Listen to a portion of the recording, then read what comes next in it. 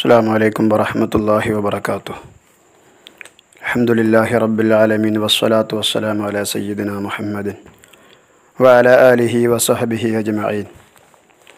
Social media മുഴുവനും പടക്കമയമാണ്. ഏതായാലും ഈ പെരുന്നാളിന് പൊട്ടിച്ചാഘോഷിക്കണം എന്ന് തന്നെ ഉറച്ചു തീരുമാനിച്ചതുപോലെയാണ് ചിലരുടെ സംസാരങ്ങളൊക്കെ. പൊട്ടിപ്പിച്ചേ അടങ്ങൂ എന്ന നിർബന്ധവും വേറെ ചില ആളുകൾക്ക്. ഏതായാലും ഇതെന്തോ വലിയൊരു ആനത്തലയാണ് എന്നുള്ള നിലക്ക് സോഷ്യൽ മീഡിയയിൽ കടന്ന് തിരിഞ്ഞും മറിഞ്ഞും ഉരുണ്ടൊക്കെ ഭയങ്കര കളി കളിക്കുകയാണ് പടക്കം. കുറച്ചൊക്കെ പടക്കത്തെപ്പറ്റി നമുക്കൊന്ന് സംസാരിക്കാം. ആദ്യം ഈ പടക്കത്തിൻ്റെ ഉത്ഭവവും അതിൻ്റെ ഉപയോഗവും നമുക്കൊന്ന് പരിശോധിക്കുക തന്നെ വേണം. ലോകത്തെ ഏറ്റവും വലിയ ഈ വിജ്ഞാനകോശമാകുന്ന വിക്കിപീഡിയ പടക്കങ്ങളെ സംബന്ധിച്ച് വിവരിക്കുന്നുണ്ട്. ഈ പടക്കങ്ങളുടെ ഉത്ഭവം 7-ാം നൂറ്റാണ്ട് കാലഘട്ടങ്ങളിൽ ചൈനയിലാണ് അത് ഉത്ഭവിക്കുന്നത്. അറബി ഭാഷയിൽ അത് വിവരിച്ചുകൊണ്ട് വിക്കിപീഡിയ പറയുന്നത് കാണാം. ഇഖ്തറാഹ സ്വീനിയൂന മിൻ അജ്ലി ഇഹ്തിഫാലാത്തിഹിം ഹൈസു അസ്ബഹത് ഫീമാ ബഅദ ജുസ്അൻ മിന സഖാഫ വത്തഖാലീദി സ്വീനിയ വമിന സ്വീൻ ഇന്തശറത് ഇല സഖാഫാതി വൽ മുജ്തമആത്തിൽ ഉഖ്റ ആമന സ്വീനിയൂന അന്ന അൽഅബ النാരിയ യുംകിനു ലഹ അൻ തത്റുദ അൽഅർവാഹ അശ്ശരീറ വഅൻ തജ്ലിബ ലഹുൽ ഹല്ല വസ്സആദ.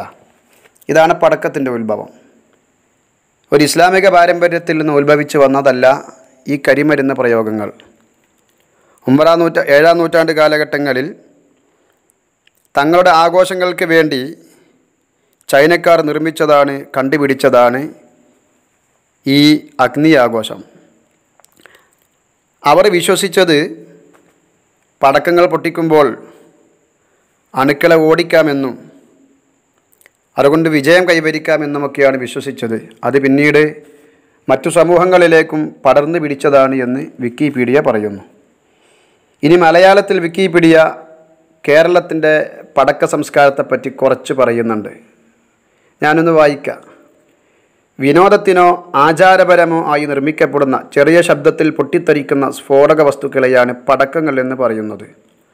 പടക്കങ്ങൾ വർണ്ണങ്ങൾ വിതറുന്നവയും പൊട്ടിത്തെറിക്കുന്നവയുമുണ്ട്. കേരളത്തിൽ പ്രധാനമായും ദീപാവലി, വിഷു, ക്രിസ്മസ് എന്നീ ആഘോഷങ്ങൾക്കാണ് പടക്കം പൊട്ടിക്കുന്നത്. തൃശ്ശൂർ പൂരം തുടങ്ങിയ ഉത്സവങ്ങളുടെ സമയത്ത് പടക്കങ്ങൾ പൊട്ടിക്കുന്നത് പ്രധാനമാണ്. ഞാനീ വായിച്ച 2 വിവരണം വിക്കിപീഡിയയുടെ അറബിയിലും മലയാളത്തിലുമുള്ള വിവരണത്തിൽ നിന്ന് പടക്കത്തിൻ്റെ ഉത്ഭവവും പടക്കത്തിൻ്റെ ഉപയോഗവും ഇസ്ലാമിക ആഘോഷങ്ങൾക്ക് വേണ്ടിയല്ല എന്ന് വ്യക്തമായി മനസ്സിലായല്ലോ. എന്നാലും അത് കേവലം ഒരു ഭൗതിക വസ്തുവാണ്. അത് പൊട്ടിക്കുമ്പോൾ ചെറിയ കുട്ടികൾക്ക് ആനന്ദമുണ്ടെങ്കിൽ അത് പൊട്ടിക്കുന്നത് ഹറാമാണെന്ന് ശർഅ് പറഞ്ഞിട്ടുണ്ടോ ഇല്ലയോ നമുക്ക് പരിശോധിക്കാം. നമ്മുടെ കേരളത്തിൽ ഇന്നവരെ പടക്കം പൊട്ടിച്ചുകൊണ്ട് വ്യാപകമായ ഒരു പെരുന്നാളാഘോഷം ഉള്ളതായി നമ്മുടെ പൂർവികരാരും പരിചയപ്പെടുത്തിയിട്ടില്ല. ഒറ്റപ്പെട്ട സംഭവങ്ങൾ നമുക്ക് രേഖയായി പരിഗണിക്കാവുന്നതുമല്ല.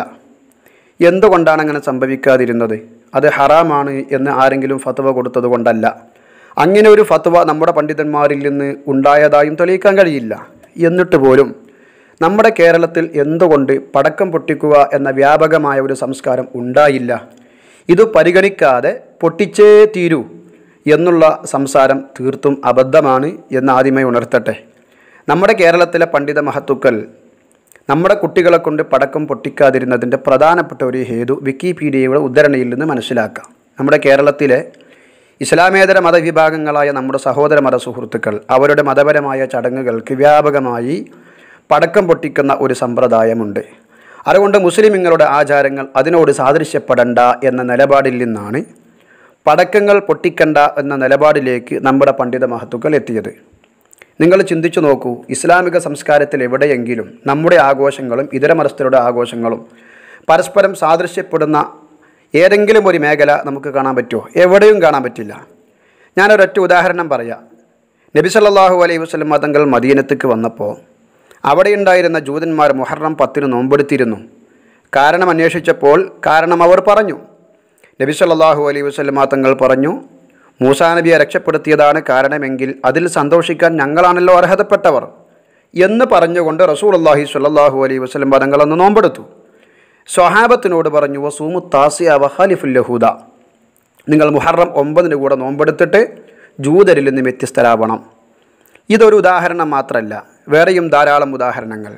ജനാസ കൊണ്ടുവന്നാൽ ഖബറടക്കുന്നത് വരെ ഇരിക്കുന്ന സമ്പ്രദായം ഇസ്ലാമിൻ്റെ ആദ്യകാലത്തില്ലായിരുന്നു. ഒരു ജനാസയുമായി ബന്ധപ്പെട്ട ചടങ്ങിൽ ഇങ്ങനെ സംഭവിച്ചപ്പോൾ ഒരു ജൂതൻ പറഞ്ഞു, ഹാക്കദാ നഫ്അലു യാ മുഹമ്മദു, ഞങ്ങളും ഇങ്ങനെയാണ് മുഹമ്മദെ ചെയ്യാറുള്ളത്. നബി സല്ലല്ലാഹു അലൈഹി വസല്ലം തങ്ങൾ ഫജലസ്, നബി തങ്ങൾ ഉടനെ തന്നെ ഇരുന്നു. സ്വഹാബത്ത് പറയാ വജലസ്, ഞങ്ങളും ഇരുന്നു. എന്തിന്? നമ്മുടെ ഒരാചാരം അവരെ ആചാരവുമായി സാദൃശ്യപ്പെടേണ്ട. അപ്പോൾ നമ്മുടെ കേരളീയ പശ്ചാത്തലത്തിൽ എല്ലാ മതങ്ങളും ആഗ്രഹിക്കുന്ന അത് തന്നെയാണ്. മതപരമായ ചടങ്ങുകളും ആഘോഷങ്ങളും ഒരിക്കലും പരസ്പരം സാദൃശ്യപ്പെടേണ്ട എന്നുള്ള ചിന്താഗതിയിൽ നിന്നാണ് ഈ പടക്കം പൊട്ടിക്കലിനെ നമ്മുടെ പൂർവികർ പ്രോത്സാഹിപ്പിക്കാതെ വന്നത്. അതുകൊണ്ട് ഒറ്റയും തറ്റയുമായി എവിടെയെങ്കിലൊക്കെ ആരെങ്കിലും പടക്കം പൊട്ടിച്ചാൽ അത് ഹറാമാണെന്ന ഫത്വ ആരും പുറപ്പെടുവിച്ചിട്ടില്ല.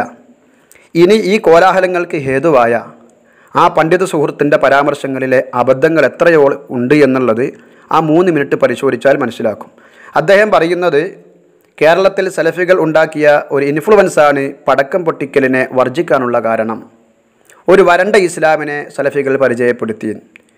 വരണ്ട ഇസ്ലാമിനെ സലഫികൾ പല സ്ഥലത്തും പരിചയപ്പെടുത്തിയിട്ടുണ്ട്. പക്ഷേ പടക്കം പൊട്ടിക്കൽ കേരളത്തിൽ നിന്നും ആഘോഷങ്ങളിൽ നിന്നും എടുത്തു മാറ്റപ്പെട്ടതെന്ന് പറയാൻ പാടില്ല. ആഘോഷങ്ങളിലേക്ക് ഒരു കാലഘട്ടത്തിലും കടന്നു വന്നിട്ടേ ഇല്ല. ഒറ്റയും തറ്റയുമായി ചില സ്ഥലങ്ങളിലൊക്കെ പലരും പടക്കം പൊട്ടിക്കാറുണ്ട്, അതിപ്പോഴും ഉണ്ട്. എന്നല്ലാതെ വ്യാപകമായി അങ്ങനെ ഒരു പടക്കം പൊട്ടിക്കൽ ആഘോഷം കേരളത്തിൻ്റെ ഇസ്ലാമിക ചരിത്രത്തിൽ എവിടെയും ഉണ്ടായിട്ടില്ല. സത്യസന്ധമായി കേരളീയ ചരിത്രം പരിശോധിച്ച് നോക്കൂ നിങ്ങൾ. കേരളത്തിൻ്റെ മുസ്ലിം സമുദായത്തിൻ്റെ കേരളത്തിലെ മുസ്ലിങ്ങളുടെ ഉത്ഭവം മുതൽ 2020 വരെയുള്ള കാലഘട്ടങ്ങളിലൊന്നും പടക്കം പൊട്ടിച്ചുകൊണ്ടുള്ള പെരുന്നാൾ ആഘോഷം ചരിത്രത്തിൽ തെളിയിക്കപ്പെട്ടിട്ടില്ല. ഒറ്റയും തറ്റയുമായി പല സ്ഥലത്തും ഉണ്ടായിട്ടുണ്ട് എന്നത് ഈ സമയത്ത് വിസ്മരിക്കുന്നില്ല. അത് ഒരിക്കലും സലഫികളുടെ കടന്നുവരവ് കൊണ്ടായിരുന്നില്ല. സലഫികൾ 921 വരുന്നതിൻ്റെ മുമ്പും നമ്മുടെ കേരളത്തിൽ പടക്കം പൊട്ടിച്ചുകൊണ്ട് പെരുന്നാൾ ആഘോഷിച്ചത് ചരിത്രത്തിൽ തെളിയിക്കപ്പെട്ടിട്ടില്ല. അതുകൊണ്ട് ആ ഉസ്താദ് പറഞ്ഞത് ശുദ്ധ അബദ്ധമാണ്. ഒരിക്കലും പടക്കം പൊട്ടിച്ചാലേ മുസ്ലിമുകൾക്ക് പെരുന്നാൾ ആഘോഷിക്കാവൂ എന്നില്ല. പെരുന്നാൾ ദിവസവും അല്ലാത്ത ദിവസവും ഒരുപോലെയായാൽ ശരിയാകുമോ? അതൊരിക്കലുമില്ല. പക്ഷേ കേരളത്തിൽ അങ്ങനെയല്ലല്ലോ. പെരുന്നാൾ ദിവസത്തേക്കാൾ വലിയ ആഘോഷത്തിന് വേറെയും മാർഗങ്ങളുണ്ട്. കുട്ടികൾക്ക് പാട്ട് പാടാം, ദഫ് കൊട്ടാം, വ്യത്യസ്തമായ കളികളിൽ കുട്ടികൾക്ക് ഏർപ്പെടാം. ഇതൊക്കെ പ്രോത്സാഹനജനകമാണ്. ആ നല്ല സംസ്കാരത്തെ തിരിച്ചു കൊണ്ടുവരിക. പെരുന്നാളിൻ്റെ അന്ന് നബി സല്ലല്ലാഹു അലൈഹി വസല്ലമ തങ്ങളുടെ കാലഘട്ടത്തിൽ പെരുന്നാളിൻ്റെ അന്ന് കുട്ടികൾ ദഫ് മുട്ടി പാട്ട് പാടിയത് ഇമാം ബുഖാരി തൻ്റെ സ്വഹീഹുൽ ബുഖാരിയിൽ ഉദ്ധരിച്ചിട്ടുണ്ട്.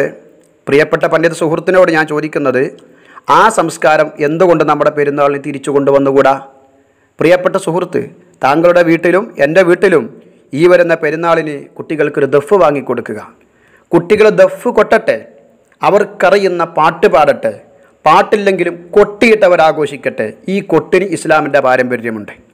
അതുകൊണ്ട് പ്രിയപ്പെട്ട കൂട്ടുകാരനോട് എനിക്ക് ഓർമ്മപ്പെടുത്താനുള്ളത്, നിങ്ങൾ എവിടെന്നോ ആവാഹിച്ച ചില സിദ്ധാന്തങ്ങൾ, ആ സിദ്ധാന്തങ്ങൾ നമ്മുടെ കേരളത്തിൽ പ്രയോഗവൽക്കരിക്കണമെന്ന് വാശി പിടിക്കുന്നതിൽ ചില അബദ്ധങ്ങളുണ്ട്. നമ്മുടെ പൂർവികർ ഈ സംസ്കാരത്തെ എങ്ങനെ സമീപിച്ചു എന്ന് നോക്കാതെയുള്ള താങ്കളുടെ ഈ ഇടപെടൽ തീർത്തും പ്രതിഷേധാർഹമാണ്. അതുകൊണ്ട് ഞാൻ അവസാനിപ്പിക്കുന്നു. പടക്കം പൊട്ടിക്കുക എന്നതിൻ്റെ ഉപയോഗവും ഇസ്ലാമിക സംസ്കാരത്തിന് ചേർന്നതല്ല, ഇസ്ലാമിക സംസ്കാരവുമായി ബന്ധപ്പെട്ടതുമല്ല.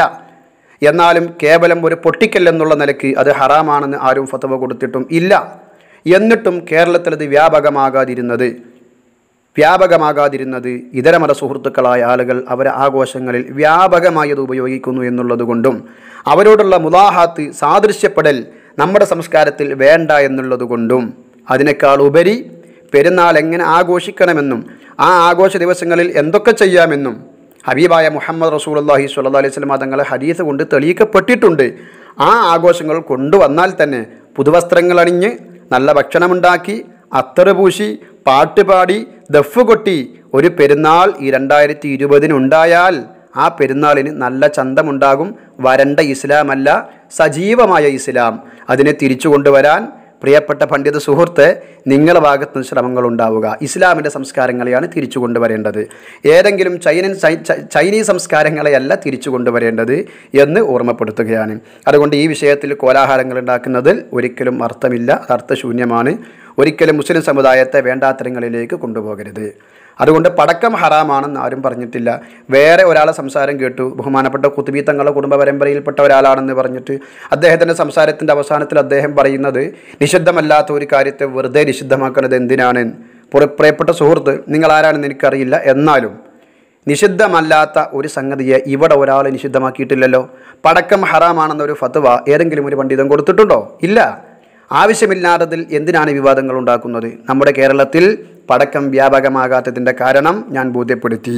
അതുകൊണ്ട് ഇപ്പോഴും ആ കാരണം നിലനിൽക്കുന്നത് കൊണ്ട് പടക്കത്തെ ഒരിക്കലും പ്രോത്സാഹിപ്പിക്കുകയോ ഒരിക്കലും അതിനുവേണ്ടി കുട്ടികളെ സജീവമാക്കുകയോ ചെയ്യേണ്ട. കുട്ടികൾക്ക് ആഘോഷിക്കാൻ നമ്മുടെ കാലഘട്ടത്തിൽ വേറെയും മാർഗങ്ങളുണ്ട്. ചില സമ്പ്രദായങ്ങൾ ചില കാലഘട്ടങ്ങളിൽ ഉപയോഗയോഗ്യമാണെങ്കിലും ചില കാലഘട്ടങ്ങളിൽ അത് ഉപയോഗശൂന്യമായിരിക്കും. അതേസമയം ഇസ്ലാമിൻ്റെ പ്രമാണങ്ങളിൽ എവിടെയെങ്കിലും ഈ പടക്കം പൊട്ടിക്കലിനെ എടുത്തു പറഞ്ഞുകൊണ്ട് അത് പ്രത്യേകം ഒരു സുന്നത്താണെന്ന് പറഞ്ഞിരുന്നെങ്കിൽ ആ സുന്നത്തിനെ ഇമാത്തത്ത് ചെയ്യുമ്പോൾ, അത് നശിപ്പിച്ചു പോകുമ്പോൾ അതിനെതിരെ രോഷം കൊള്ളാനും സങ്കടപ്പെടാനുമൊക്കെ ന്യായമുണ്ടാകുമായിരുന്നു. എന്നാൽ അങ്ങനെ ഒരു സുന്നത്ത് ദഫ് കൊട്ടലും പാട്ടുപാടലുമാണ്. അതിൽ ഒരിക്കലും ഈ പറയപ്പെട്ട ആളുകൾക്കൊന്നും സങ്കടമുണ്ടാകാത്തതിലാണ് സങ്കടം. പിന്നെ ഈ വിവാദങ്ങൾക്കൊക്കെ തിരികൊളുത്തിയ പണ്ഡിത സുഹൃത്തിൻ്റെ പരാമർശത്തിൽ കടന്നു വന്ന ഒരൊറ്റ വാചകം കൂടെ ഞാനിവിടെ വിമർശന വിധേയമാക്കുന്നു. ഹലറമികളൊക്കെ അങ്ങനെയാണ് ചെയ്യാറുള്ളത്. ഈ ഹലറമികൾ എന്നതുകൊണ്ട് താങ്കൾ ഉദ്ദേശിച്ചത് യമനിലെ ചില പണ്ഡിതന്മാരെ പറ്റിയാണെങ്കിൽ ഒരു കാര്യം ഓർമ്മപ്പെടുത്താനുള്ളത്, വലിയ പണ്ഡിതന്മാർ യമനിലുണ്ട്. പ്രത്യേകിച്ച് താങ്കൾ പഠിച്ച സ്ഥാപനം ഉമർ ഹഫീദ് തങ്ങളെപ്പോലെ വലിയ മഹാന്മാരെ നടത്തുന്ന സ്ഥാപനമാണ്. അഹ്ലു സുന്നത്ത് വൽ ജമാഅത്തിൻ്റെ ആദർശങ്ങൾ മുറുകെ പിടിക്കുന്ന വലിയ മഹാനാണ് അവർ. അള്ളാഹു ദീർഘായുസ്സും ആഫിയത്തും കൊടുക്കട്ടെ. എന്നാൽ ഇസ്ലാമിൻ്റെ സംസ്കാരങ്ങളെ പച്ചയായി വലിച്ചു ചീന്തി ഞങ്ങൾ സൂഫികളാണെന്ന് പറയുന്ന തനി വ്യാജ സൂഫികളും നിങ്ങൾ പറഞ്ഞ ഹലറമികളെ കൂട്ടത്തിലുണ്ട്. അന്യ സ്ത്രീകളെ കൈപിടിക്കുന്നതും മുസാഫഹത്ത് ചെയ്യുന്നതും അവരോട് നേർക്കുനേറെന്ന് ലജ്ജയില്ലാതെ സംസാരിക്കുന്നതും ഇസ്ലാമിൽ നിഷിദ്ധമല്ലെന്ന് ഫത്വ കൊടുത്തവർ നിങ്ങൾ പറഞ്ഞ ഹലറമികളെ കൂട്ടത്തിലുണ്ട്. മ്യൂസിക് ഹറാമല്ല, മ്യൂസിക്കിനെ എങ്ങനെ വേണമെങ്കിലും ഉപയോഗപ്പെടുത്താൻ പറ്റും എന്ന് ഫത്വ കൊടുത്തവരും നിങ്ങൾ പറഞ്ഞ ഹലറമികളെ കൂട്ടത്തിലുണ്ട്. ആ ഹലറമികളല്ല കേരളത്തിലെ മുസ്ലിങ്ങൾക്ക് പ്രമാണവും പിമ്പലവും. ആ ഹലറമികളെക്കാൾ പാണ്ഡിത്യവും പരിശുദ്ധിയും തഖ്വയും വറഉമുള്ള സമുദ്ര സമാനനായ പണ്ഡിത മഹത്തുക്കളും ബഹറുകളും നമ്മുടെ കേരളത്തിൽ ജീവിച്ചിരിപ്പുണ്ട്. പ്രത്യേകിച്ച് താങ്കൾക്ക് വഴി കാണിച്ചു തന്നിരുന്ന താങ്കളുടെ ഗുരുനാഥന്മാരായ പണ്ഡിത മഹത്തുക്കൾ വരെ കേരളത്തിലുണ്ട്.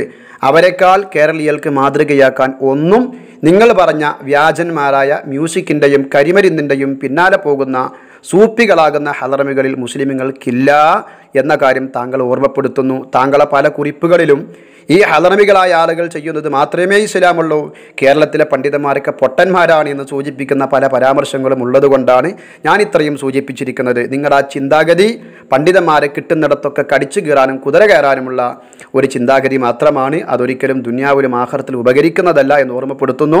ഹലറമികളായ ആളുകളെ ഞങ്ങൾ മാതൃകയാക്കാറുണ്ട്. ഇസ്ലാമിക സംസ്കാരം മുറുകെ പിടിക്കുന്ന ഹലറമികളെ എക്കാലത്തും സ്നേഹിക്കുകയും അവരെ കേരളത്തിൽ കൊണ്ടുവരികയും അവർ ഉപദേശങ്ങൾ നിർദ്ദേശങ്ങളും കേൾക്കാൻ വേണ്ടി കേരളത്തിൽ നിന്ന് മുതാലിമീങ്ങൾ അങ്ങോട്ട് പറഞ്ഞയക്കുകയും ചെയ്യുന്നത് കേരളത്തിൻ്റെ പണ്ഡിത പാരമ്പര്യമാണ്. ഹലറമികളെ ഒഴിച്ചുകൂടാൻ പറ്റാത്തതാണ്. പക്ഷേ ഇസ്ലാമിനെ തകർക്കുന്നവരും നിങ്ങൾ പറഞ്ഞ ഹലറമികളെ കൂട്ടത്തിലുണ്ട്. അതിന് വ്യക്തമായ രേഖയും എൻ്റെ കയ്യിലുണ്ട് എന്ന് ഓർമ്മപ്പെടുത്തി തൽക്കാലം അവസാനിപ്പിക്കുന്നു. മുസ്ലിം സമുദായത്തിലേക്ക് ആവശ്യമില്ലാത്ത ചർച്ചകൾ വലിച്ചിട്ടുകൊണ്ട് സമുദായത്തെ നാറ്റിക്കുന്ന ഈ സമ്പ്രദായം ഒരിക്കലും നിങ്ങളുടെ ഭാഗത്തുനിന്ന് ഉണ്ടാകുന്നത് ശരിയല്ല. നിങ്ങളെ പല പോസ്റ്റുകളിലും ഈ പരാമർശമുണ്ട്. ഏതായാലും അല്ലാഹു തആല കാത്തുരക്ഷിക്കട്ടെ. അസ്സലാമു അലൈക്കും വറഹ്മത്തുള്ളാഹി.